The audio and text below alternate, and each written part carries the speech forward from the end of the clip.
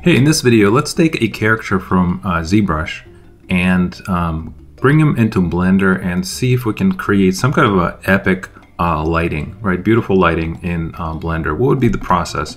And one of the important things that I should point out is that this character does not have any UVs and he does not have textures or anything like that. He's just simply straight up poly painted. And if you want to see how this was created step by step, you can view this tutorial right here. All right, so let's say you have your own character that you would like to do this with, or maybe you followed my tutorial and you have something very similar to what I'm seeing here. All right, so what would be the first step? The first step would be obviously to optimize the character. So make sure that you take a moment to decimate your character, and as you decimate, just make sure you say use and keep polypaint. In this example, I got it down to about 600,000 points. So there's no need for this character to be, in millions and millions of polygons or points, right?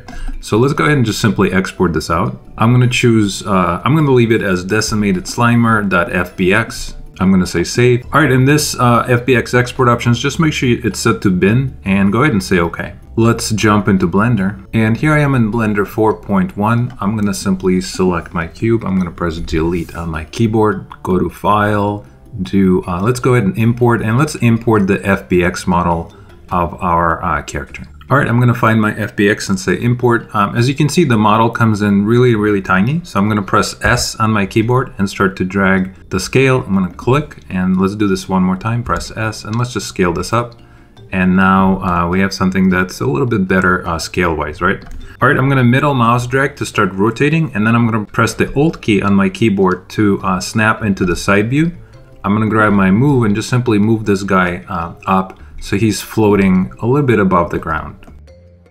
Very nice. Next, let's go ahead and activate the poly paint on our character. So to do this, I'm going to select my character. I'm going to jump into the data tab, and in here, let's just find something called color attributes. We can see that the poly paint is called attribute. I'm going to double click on this and rename this to V color.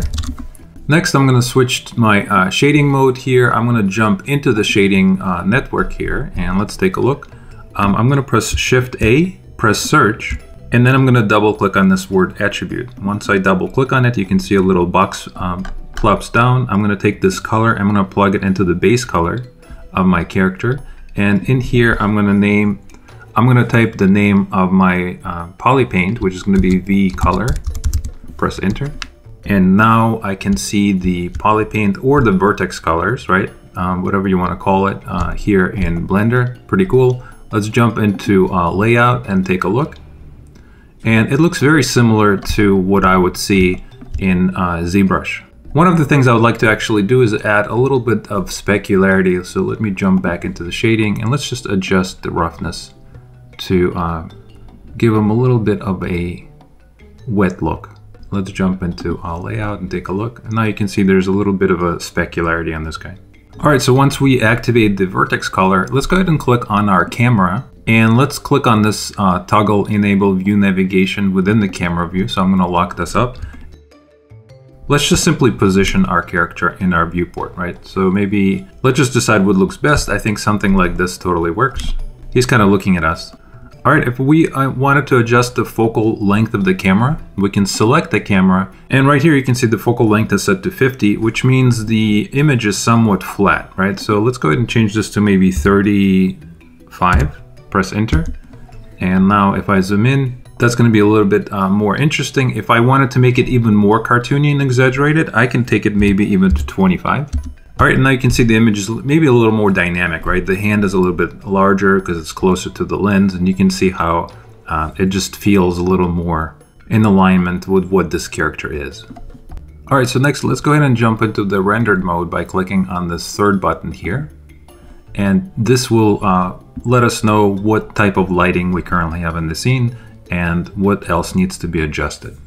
Now, one of the things we can see is that there's a default light that is currently set up and active in the layout, right? So let's go ahead and do this. Let's jump out of the camera view How do we delete the default light that we're seeing right here? Well, I can just go in the outliner, right? I can press select light and just press delete. And that's going to completely delete all default lights. So next, since we deleted the default light, let's go ahead and plug in the HDRI image for this. I'm gonna go into my world tab here. Next, let's go ahead and click on color. Let's find something called environment texture. Let's go ahead and say new. I'm gonna say new image. I'm going to say open image. I'm going to navigate to my HDR folder that I have, and some of these were just saved from the internet. If you go to Google and just type in free HDR, there's going to be many different resources where you can find some. One of the great websites is called Polyhaven. You can check that out. I'm just going to grab one that I already have, and I'm going to say open. All right, so this one feels pretty good. If you wanted to adjust the strength of your HDR image, of course, you can just dial it down. Maybe instead of 1, I could do something like let's just do something like 0.8. Next, let's drop a few lights in here. So I'm gonna say add light, and let's just drop something like the area light. I'm gonna move it into position. If I wanted to make it a little bit larger, I can press S and scale this up. Let's go ahead and position this first light kind of in the front of the character. And you can grab this yellow controller and just kind of point to the mesh. So I'm just going to simply point to my character. All right, another thing maybe I can do is just move this a little bit further up, and let's just see if we like this. All right, if you wanted to see how this light is actually affecting the character, we need to dial up the power. Let's just dial this up a lot. So I'm going to go all the way to 1500. All right, I can move it up and down, and I can decide what looks good. Let's just do something like this. If we wanted to change the color of the light, we can of course just go to the color and maybe make it just a little bit warmer. So you can see like there's like a reddish tint. All right, very cool. It would be nice if we could hide this image so we don't, we don't need to focus on that. All right, so how do we hide this image? To do this, what we need to do is we need to jump into something called render properties. And in here, you can see by default, it's currently set to Eve. I'm going to switch this to cycles. As soon as I switch it to cycles, I'm going to be able to go into the world tab. And in here, there's something called ray visibility. If I open that up and uncheck camera, you can see that I am now not seeing the background image, but instead I'm just seeing the lighting that's affecting my character. All right, next let's add one more light to this, and that's going to be our rim light, right? So if I select this area light, I can see how it's currently positioned. If I hold down Shift and D and then start dragging, you can see a second light was created. If I click on it, it's going to get dropped in the scene. And now if I grab this yellow handle, I can just point back to my character, right? And that's going to be kind of the rim light. So let's just get this into somewhat good position. I can use this little handle right here to put it maybe more on the back of the character. And the other thing that I need to do is just maybe dial up the power of this, right? So to do this, I'm going to go to lights. And while this is selected, the front light was kind of a warm light. So let's make this one to be a little cool. So I'm just going to do like a light blue. That's fine. And let's just really dial this up. Now we have a couple things going on, right? We have this nice rim light hitting our character from the back, and then we have kind of a warm light in front.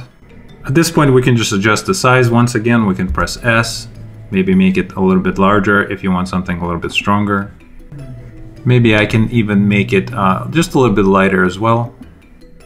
And you know what? Let me pump this up to like 5,000. And I like this a lot because I'm starting to see a really nice rim light going around the hand as well. All right, and then of course, once again, if you want to change and make this a little bit sharper, you have something called size, and in here you can just drag it down. You can see as I'm adjusting the size, it's dramatically changing the way the light is hitting the surface of my character, right? So in this case, maybe something like this is even better. All right, if I wanted to adjust any of my materials, at any point I can select my mesh. I can go into the material settings, and in here you have a bunch of different things, including subsurface, you have coat. Maybe let's punch in a little bit of a coat, and that's going to give us that nice wet look, which honestly I kind of like. We can do a little subsurface. Let's just give it a little weight there. We can check our specular and see if we're happy with the white, or of course we can make it maybe a little more green. Something like that I think makes sense. Now if I switch back into my camera view, I can see what that looks like. I can of course change the rendering angle, and the only other thing that I need to do is just simply hit render and see what the results are. Let's check that out. I'm going to go to render and I'm going to say render image. If you wanted to control the dimensions of your image, let's take a look and see where that is. We can go into something called output, and in here you can see it's currently set to 1920 by 1080, and of course I can change the size as I wish. Alright, so that looks good. Let's just do another render image. Alright, and there you have it. So thank you for watching this video. I will see you guys in our next one.